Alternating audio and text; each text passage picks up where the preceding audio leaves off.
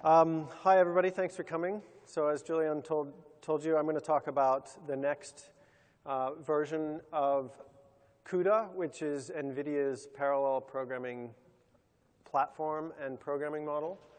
So that's Cuda 8. So I'll talk about Cuda 8, and then after talking about that, I'll give a little bit of the beyond with a couple of things we're working on for the future. So first of all, Cuda 8. What's new in Cuda 8? I'm going to talk about four main things. One is most important in Cuda 8 is support for the Pascal architecture, which hopefully everyone in the room saw the announcements today of Tesla P100. If you came to my talk with Lars Nyland at 1 o'clock, we went into depth on Pascal. Second is improvements to unified memory. The third is a new library called nvGRAPH for GPU accelerated graph analytics. And fourth is quite a few improvements to our developer tools, specifically the profiling tools. So first of all, Pascal, just to give you a quick overview. Tesla P100 is our newest GPU accelerator. It's based around the Pascal GP100 GPU, which has a new architecture which provides the highest computing performance for an accelerator.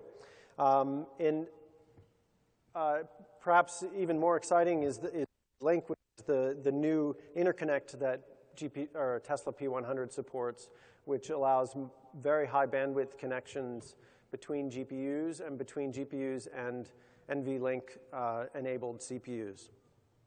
Third is HBM2 stacked memory, which is the capability of using 3D stacked memory on the same package as the GPU chip to get much higher bandwidth access to memory. So Tesla P100 has 720 gigabytes per second, which is up to 3 times faster than the bandwidth on Maxwell GPUs. And finally is the page migration engine, which is hardware support for a larger virtual address space and the ability to page fault. So that enables us to enhance unified memory capabilities in Cuda, which I'll talk about. So let's talk about that now. So what is unified memory? Well, unified memory is a technology that we introduced with Cuda 6, so 2 years ago. And unified memory is aimed at dramatically lowering developer effort when writing GPU-accelerated applications. What it provides is a single unified memory pool so that with a single allocation, you get a pointer that can be accessed from any processor in the system, whether it's a CPU or a GPU.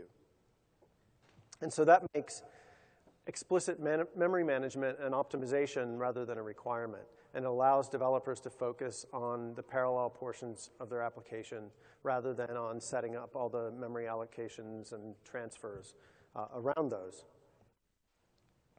The second benefit of unified memory is performance through data locality. So each processor in the system has its own memory, and it has high bandwidth to that memory. So by migrating pages to the processors that are accessing them, we can ensure that they're getting the highest possible bandwidth to that memory. And we can guarantee global coherence across the system. With Cuda 6 and with Kepler and Pascal GPUs, there were limitations to unified memory. The first of which is the size of memory that you could access. Kepler and Maxwell, because they're not able to page fault, you could access up to the GPU memory size, the physical size of the GPU memory in a unified memory allocation. Another limitation was that, you know what, I'm going to jump ahead. I don't want to say this twice. So let me show you an example. This is some an example showing what unified memory code looks like. On the left, we just have regular CPU C code, so we just allocate an array, and we read the data in from a file. We quick sort it, and then we do something else with it in the use data function, and then we free that data. So pretty simple code.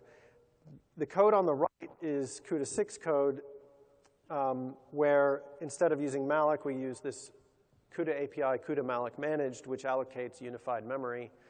But that gives us a pointer that we can then pass to a CPU function, fread, so we can read from file into that data, into that array. Then we can call a kernel and pass it the same pointer, and that array will be migrated to the GPU so the GPU can do the quick sort. And we need to synchronize to make sure the GPU is done with it, and then the CPU can use the data again. And then when we're done, we free it. So that's a simple example. That code doesn't have to change going from Cuda 6 to Cuda 8. What changes is how it runs and what you're able to do. But before I go into the Cuda 8 new features, I'll just give one example. Even with Cuda 6 and Kepler, people are already getting great results with unified memory. This is an example from Raja, which is a portable C++ framework from Lawrence Livermore National Lab. And they applied it to a mini app called Lulesh. And even without tuning, they found that by using unified memory, because they didn't have to worry about allocating a duplicate copy for the GPU and transferring between it and then back to the CPU, they were able to quickly accelerate it with their framework and get a good speed up even without careful tuning.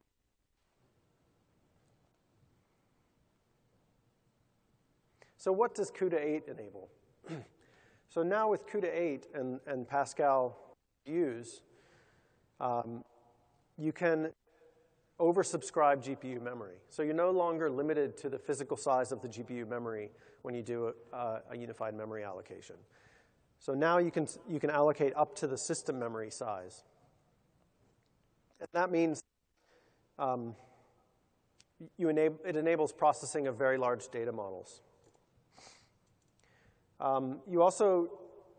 It also simplifies data access and provides finer grain cooperation between the CPU and the GPU, because now they're allowed simultaneous access to a unified memory allocation. And we can also support unified memory atomic operations. So you can do an atomic add to a pointer, and maybe it resides in the memory of another GPU or on the CPU, and we can handle that. And as I'll show in a minute, there's particularly also much lower overhead when using unified memory with Cuda kernels. And then the other thing that Cuda 8 adds is new APIs for explicit usage hints and prefetching, so that you can get a lot of control actually over how the driver migrates pages or doesn't migrate pages based on the knowledge you have of the memory access patterns in your application. So another example. This is a kind of a trivial example, just so I can easily draw pictures about what's happening.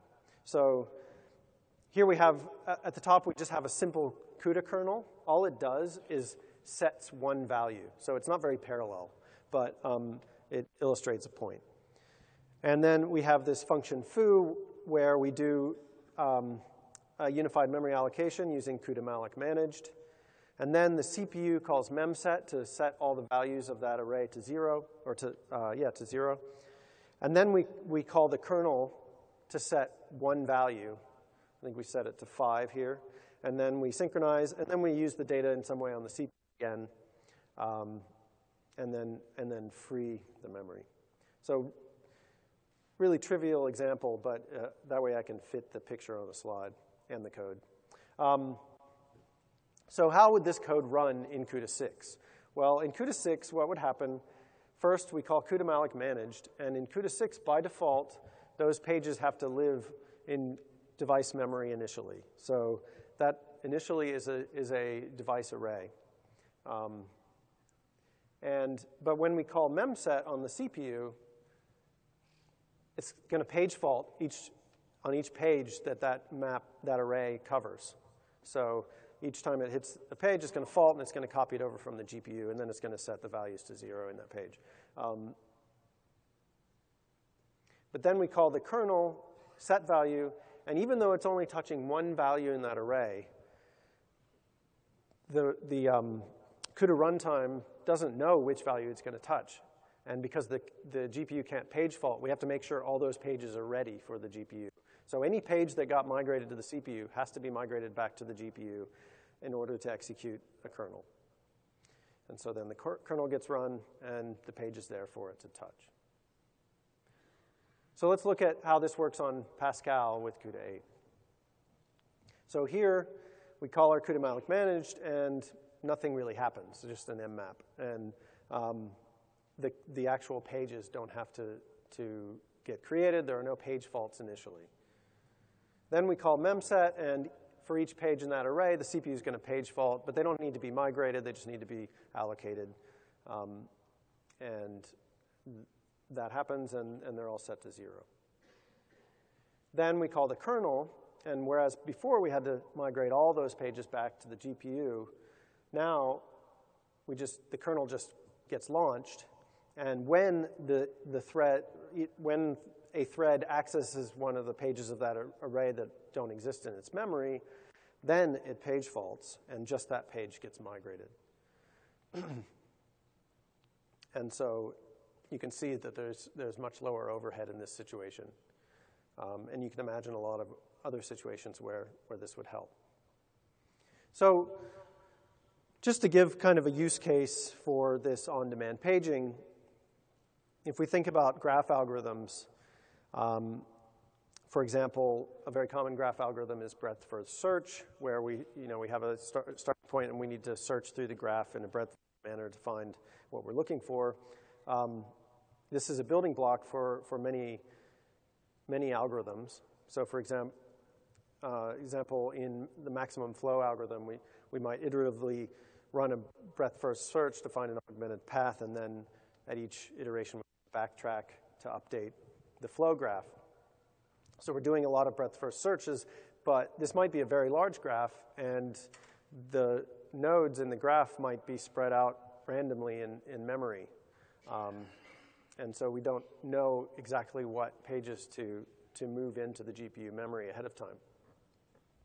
So we've done, work was done by Nikolai Sakharnik, and I recommend you go to his talk, which is after mine. I'm not sure what room it's in, but it's called The Future of Unified Memory. And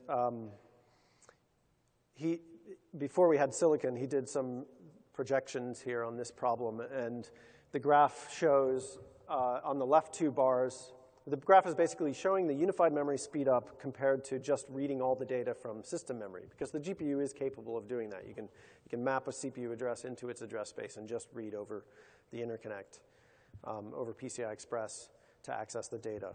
But as you can imagine, that can be pretty slow.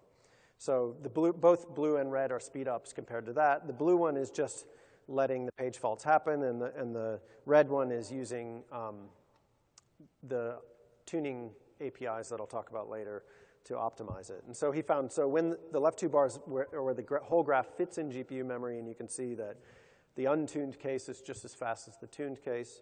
And then on the right, we have cases where we're oversubscribing GPU memory. The whole graph is too big for the GPU memory.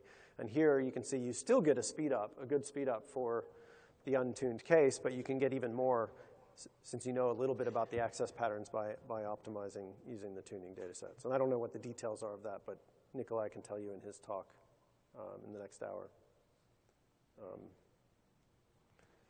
Okay. So Pascal enables GPU memory over subscription. So a simple example that would fail before Pascal, assume your GPU has 16 gigabytes memory. If you try to do a CUDA malloc managed, passing it a value of 32 billion bytes, then that's going to fail on Maxwell or Kepler, but will succeed on Pascal. And then the subset of pages that can reside on a GPU will do so, and they'll be swapped out as page faults occur.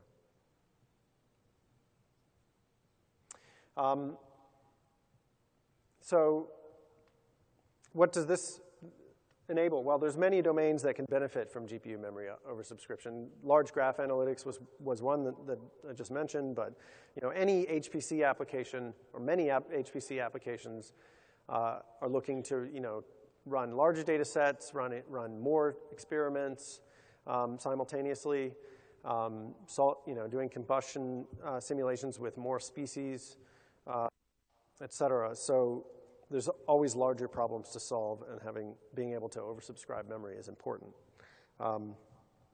Even in graphics, so in ray tracing, you want to be able to ray trace larger models, and so you can come up with very large models that don't fit in a single GPU's memory. So that's valuable. So Nikolai's done some experiments here too. This is an example of an application called HPGMG, which is a geometric multigrid, high-performance geometric multigrid. And the blue line shows the performance on Tesla K40, and you can see that the x-axis is the overall memory footprint, so you can see that the degrees of freedom per second is increasing as the data set increases. But then you hit the memory limit of 12 gigabytes, and you can't go any further without changing the code to explicitly swap parts of the model out and parts in, which the code doesn't do by default. So the red line is on Tesla P100 up to its memory limit of 16 gigabytes. It continues to climb, and then you can see that with no code changes, performance drops when you start to have to swap out because you're oversubscribing memory, but it doesn't drop to 0, or it doesn't become impossible. In fact, it just drops by less than a factor of 2 there. So that just shows you that this enables very easy processing of much larger data sets. Okay. The other feature I mentioned was that this enables is the ability for the CPU and the GPU to access unified memory simultaneously. So in this example, we have a CUDA malloc managed. It's the same example we had before, effectively, except we've taken out the CUDA device synchronized. So the GPU launches a kernel, but it doesn't wait, or the CPU doesn't wait for it to finish before the CPU goes and touches that memory. And that's okay now. Previously, that caused a seg fault because since we couldn't guarantee coherence in that case, and the GPU couldn't page fault to get the page back if the CPU page faulted and took it away. So we had to give a seg fault before. But starting on Pascal, this works. Of course, you need to be careful to properly synchronize your program. If they're dependent on each other, then you could have a race condition if you don't synchronize. But if they're accessing different parts of the array and you know that, then you could potentially do things like this. And then system-wide atomic. So here's an example where we have a kernel that calls atomic add. So takes a memory address and adds a value to it using an atomic read, modify, write operation, so that that read, modify, write can't be interrupted by another thread accessing that same address. But that pointer in this case is a managed pointer. And so potentially it could be accessed by multiple GPUs at the same time with the atomic add. And we support that now with Pascal and over NVLink natively. And even for GPUs accessing the memory over PCI Express, Pascal GPUs, we can support that with software assistance. So basically the fault on atomic.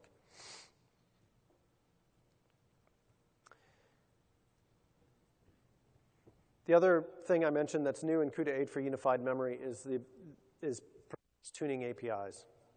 These give you explicit memory hints and prefetching so that you can optimize you can optimize the memory access of your unified memory code, which effectively gives you the ability to optimize certain parts of your code so, as if you were doing explicit memory copies and allocations, but still benefit from all the convenience of unified memory everywhere where you don't need to be explicit. So the two APIs are Cuda mem advise and Cuda mem prefetch async. So Cuda mem advise basically lets you advise the runtime on known memory behaviors. So there are 3 flags currently. One is set read mostly, which allows you to specify read duplication. In other words, I'm just going to be reading that data, so maybe don't migrate the pages, or give me a copy that's read only, so that the other processors can still read from it locally also. And set preferred location allows you to suggest the best location for that. So when you create this array, you know that it needs to move, for example, to one GPU or to a specific, or stay on the CPU. And then set access by allows you to initialize a mapping, which basically lets the GPU access or CPU access that data remotely without copying it. I said or CPU, but I don't think over PCI Express the CPUs can't directly read from GPU memory, but the other way, GPUs can read from CPU memory. The second API is Cuda mem prefetch async, and this is an alternative basically to Cuda mem copy async, but for unified memory. So if you know that you're going to need a whole data range on one processor, then you can explicitly prefetch it. And Nikolai has much more in-depth examples to demonstrate the value of this. So yeah, this is his talk. It's S6216 today at 4. Whoops. Whoa. Okay, so I wanted to talk next about a new library. Libraries are very important for GPU computing and for the Cuda platform. We support a number of libraries for linear algebra and deep learning and signal processing and image processing and a number of things. But with Cuda 8, we're adding a new one called nvGRAPH, which is for graph analytics. So there are 3 use cases I'm showing here. On the left, we have social network analysis. So corporations, scientists, nonprofits, et cetera, all have access to massive data that can be represented as graphs representing the social or commercial behavior of their users or their customers. And they're interested in using that data to communicate more effectively, to create new or better products, to reduce waste, all kinds of applications by discovering the patterns in that data. And so graph analytics are important there. The second one is cybersecurity. So the idea is to detect and prevent attacks on secure systems. And because the internet really is a network and can be represented as a graph, graph algorithms are important here. And in this field, there's a lot of interest in moving beyond forensic cyber analytics. In other words, discovering the attack or the intrusion after the fact, and rather doing real-time cyber analytics and even being able to intercept or prevent the attacks in real time. And then finally, genomics. Genomics is the study of how genes interact in a cell and the variations in genes across populations.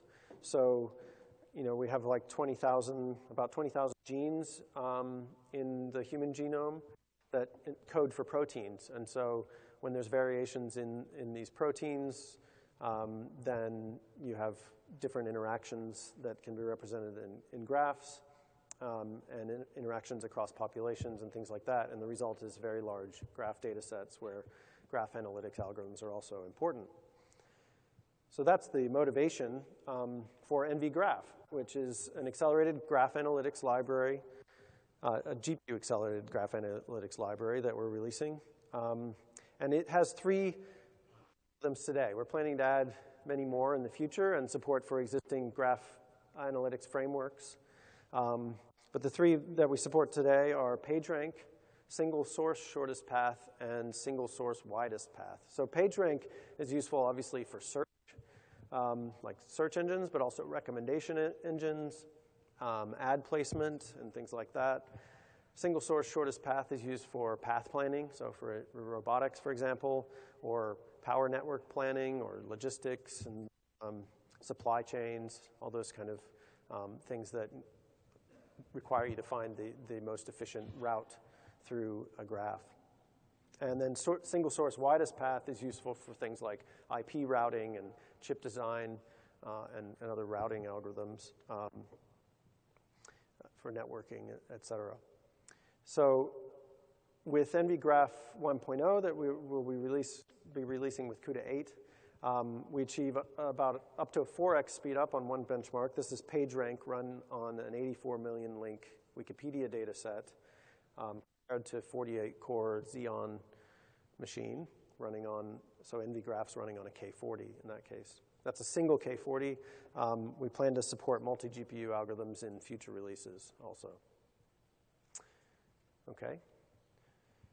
Am I doing on time? Good. Okay, so that's nvGRAPH. The fourth thing I want to talk about is enhanced profiling. So developer tools are really important for your productivity.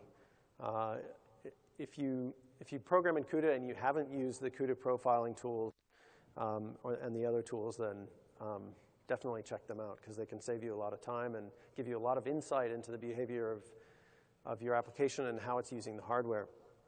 And we're continuously working to improve that in each release. So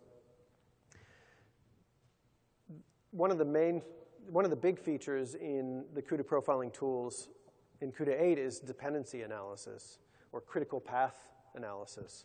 So the goal is to find the critical place in your program to optimize to get the most benefit.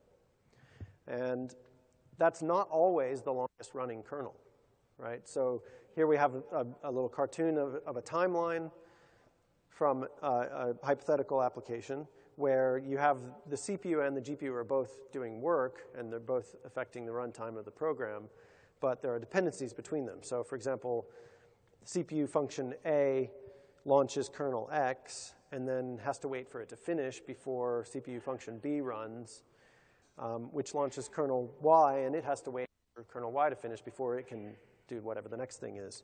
But kernel X has a longer runtime than kernel Y, but you can see here that because function B is much faster than function A, there's a lot more CPU idle time as a result of kernel Y, or it affects the total runtime more than kernel X, basically. So what we want to do is find that out so we know to optimize kernel Y instead of kernel X first. And that's what dependency analysis in the profiling tools provides. So this is I'm going to show you examples from the Nvidia Visual Profiler, but it's also in nvProf, which is our command line profiler, which allows you to collect the data and then potentially load it into Visual Profiler, for example. So what this is showing here is the ability to generate critical path data and dependency data in your application. So in the Visual Profiler, we click on the unguided analysis mode and then make sure that dependency analysis is enabled and then run a capture, run a session. And it shows us a list of the functions on the critical path, the total time those functions that's spent in those functions, as the total time that's at the critical path. And so you can, from that list, you can see where to optimize. But you can also see on the timeline. So when you click on Focus Critical Path here, it grays out everything that's not in the critical path. And so that includes kernels, obviously, but also memories and other CUDA API calls. And so that's really useful for helping you focus. So where on my timeline is most important to spend effort optimizing? And there's a number of other, yeah. Anyway, let me go on. There are more CUDA 8 profiler features. Can people hear me? Okay, I'll keep going. So one important profiler feature is the ability to profile unified memory. So unified memory profiling allows you to visualize page faults and page migrations on the timeline. And you will be able to introspect those page faults so you can find out where in your program is causing those page faults. So if you, thank you, so that it can help you focus your optimizations and to decide to use those tuning APIs that I told you about, so you can use them in the right way. Second is OpenACC profiling. We've had the profiler, the NVIDIA Visual Profiler for a long time has supported profiling Cuda programs, and people even use it to program all kinds of programs that use the GPU. In fact, that can be really handy, even if it's using something that programs directly to PTX assembly language, for example, and doesn't use Cuda. You can use the profiler. And you could do that for OpenACC as well, but you wouldn't be able to visualize, do things like instruction level profiling in the code or analyze at that kind of deep level. And so with Cuda 8, we're adding new capabilities to profile OpenACC programs. The third thing is CPU profiling. When you're developing a GPU application, it's not just a GPU application. It's a heterogeneous application that needs to take advantage of both the CPU and the GPU. And so being able to profile the CPU code inside of your GPU profiler or in the same profiler that you use for GPU code is really valuable. And I can see it as valuable in two different situations. One is when you're first getting started, you don't have any GPU code, and you need to find the best place to start writing GPU code. So go to profile, see where the CPU hotspots are, looking at those, looking at the code in the profiler and seeing that it's loops that are parallelizable. That gives you a place to start, right? Then as you gradually port the application, you replace a loop with a parallel kernel. Then you need to profile the CUDA code to see what the efficiency is. But you also want to keep looking for further, what's the next hotspot in the CPU code? What else can I accelerate with parallelism? So it's important to have an integrated CPU and GPU profiler. So with Cuda 8, we'll be introducing the first step in that. And then the fourth piece that's new is the ability to do some profiling of NVLink behavior. So with Tesla P100, we're introducing NVLink. And so with the visual profiler, you'll be able to visualize the NVLink topology within your system. So in this case, we're just showing two GPUs connected to a CPU, and then measuring the achieved bandwidth on the links between the processors so that you can see whether you're getting good utilization of NVLink and think about how you might optimize that. So that's what's new in our profiler in Cuda 8. And this one I didn't list at the beginning, but I just wanted to briefly talk about a couple of compiler improvements. The first of them is really simple to talk about. It's just that the compiler is faster. In Cuda 8, the compiler team that builds nvCC, that's our Cuda compiler, has spent a lot of effort on optimizing the performance at compile time. In other words, how long do you have to wait for your program to compile? And they are seeing speed ups, I think averaging around 2x, but in this graph you can see anywhere from 1.5 up to 2.5 times speed up for a variety of codes. And the types of codes that benefit most are C++ template-heavy codes. So examples of this are Thrust or the Eigen library that both use heavy template programming. And then next, I want to talk about a C++ 11 feature, which is lambda. Last year, my talk, Cuda 7 and beyond, was mostly about C++ 11 because that was the big new feature in Cuda 7 was support for the latest enhancements to C++. One of those is a lambda function, which is a syntax for defining defining and using anonymous functions in line with their usage. And these functions can capture values from their scope. And so they basically provide a really convenient way to encapsulate behaviors and pass those to other functions. So this example shows what's new. What's new in Cuda 7, well, I should say Cuda 7.5 added an experimental feature called GPU lambdas, which allows you to define a lambda with a device specifier. So this basically is a device function, just like you can write normally in Cuda, except it's a lambda function. And that's really handy for doing like passing to thrust functions, for example, to defining a custom behavior that then gets applied to a thrust transform or a thrust for each. In Cuda 8, we're extending that with host device so that now you can define a lambda that can be compiled and run on either the GPU or the CPU. And this may look like a small thing, but let me tell you, it's not easy to do. And so it is an experimental feature.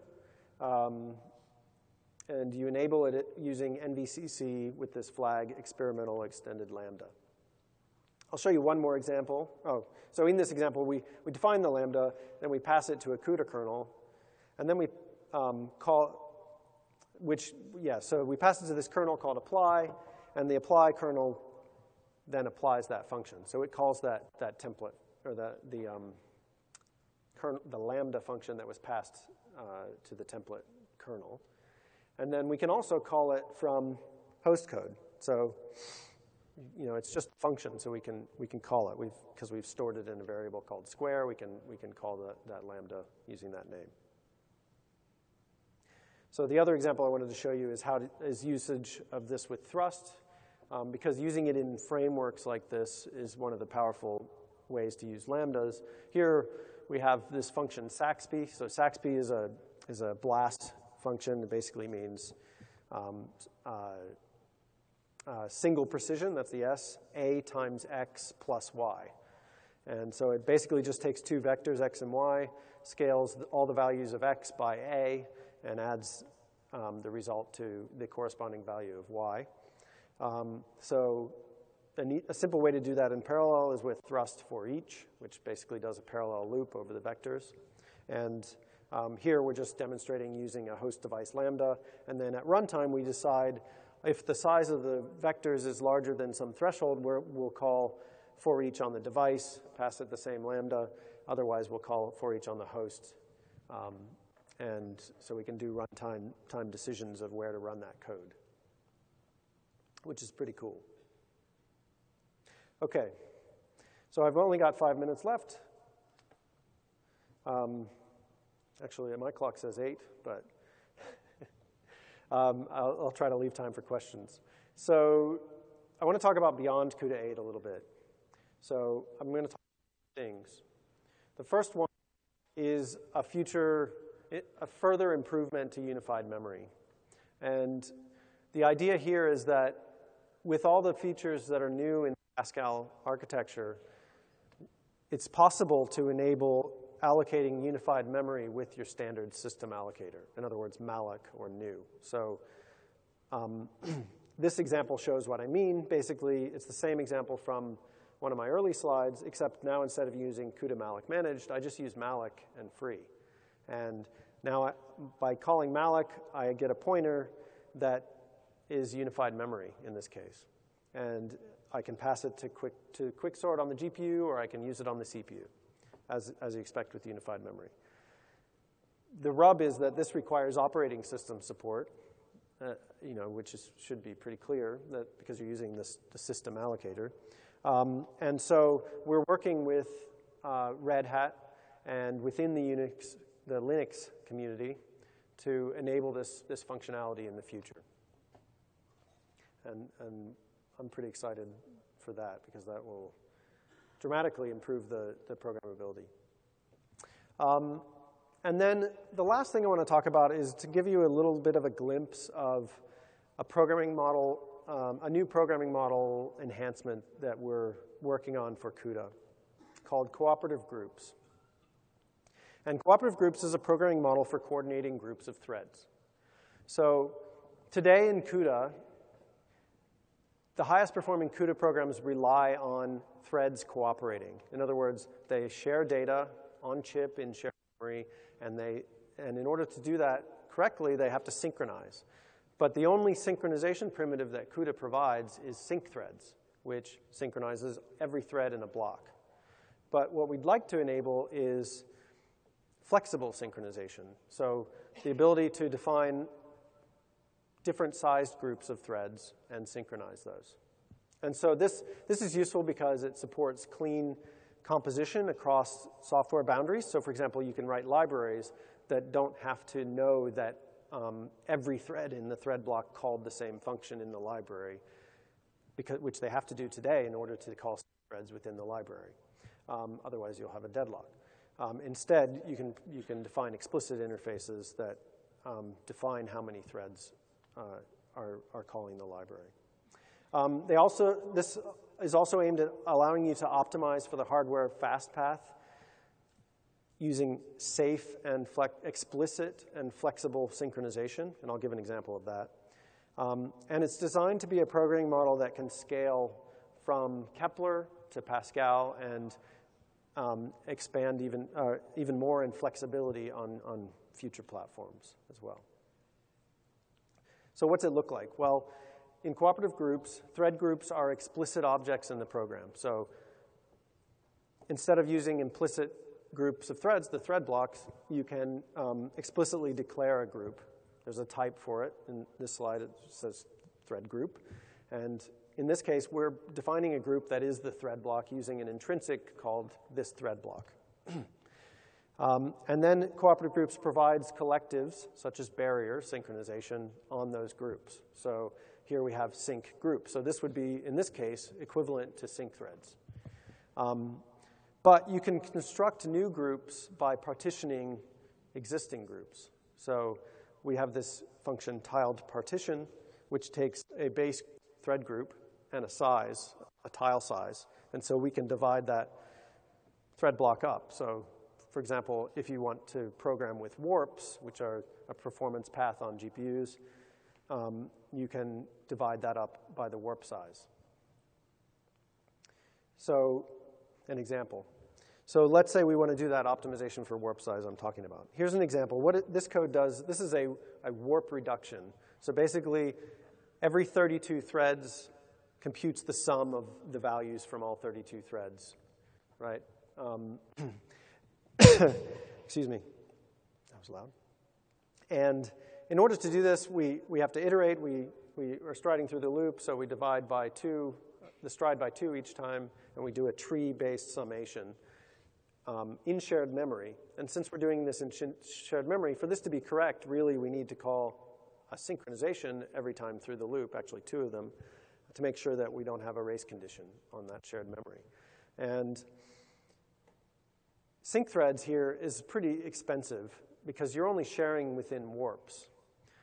And so you don't need to synchronize this warp with every other warp. But it's the only thing you have in Cuda. But what savvy programmers have figured out is that on NVIDIA GPUs, at least up till now, groups of threads in a warp always execute synchronously. So that means that you can eliminate those sync threads, and you still get the right result. You don't, in the end, have a race condition, although semantically you do. And so this is unsafe because the compiler, any compiler code motion optimization change can potentially break this. Any hardware change can potentially break this.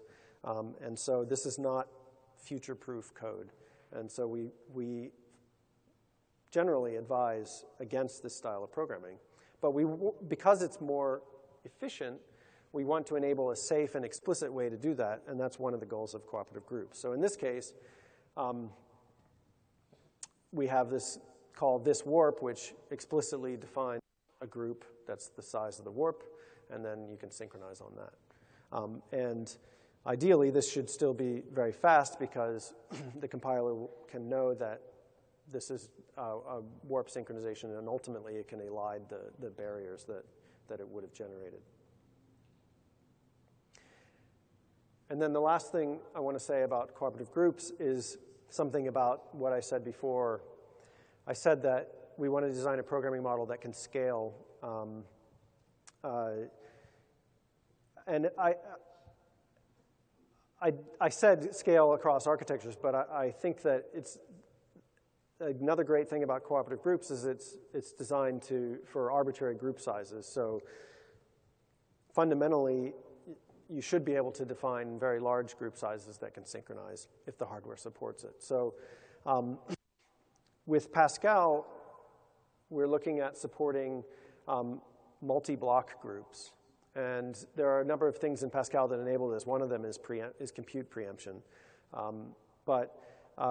This basically allows you to synchronize across blocks, which you can't do today, which, as Brian Catanzaro pointed out in the keynote about their work at Baidu, this is one of the building blocks that enables them to keep data in memory or on-chip memory, so registers and shared memory, rather than having to stop a kernel, save all that data, start a new kernel, load it all in, and keep going in order to synchronize and share data across blocks.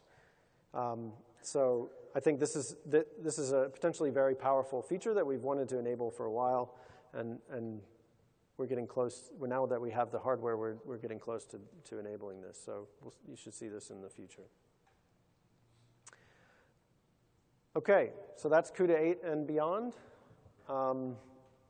Thanks for listening. Thanks for coming.